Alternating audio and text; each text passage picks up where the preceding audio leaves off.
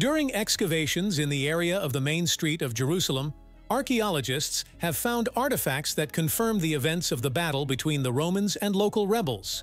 Described by historian Josephus Flavius, a large number of ballista and catapult shells were found in an area measuring 100 by 7.5 meters, or 328 by 24 feet. These were the throwing devices used by Roman legionaries during the siege of Jerusalem. The arrowheads found, on the other hand, most likely belonged to the rebels. This legendary battle took place in 70 the Common Era and presumably preceded the destruction of the Jerusalem Temple. In total, during the siege and capture of the city, more than 300,000 people were killed and about 100,000 inhabitants were driven into slavery. Jerusalem itself was wiped off the face of the earth. See more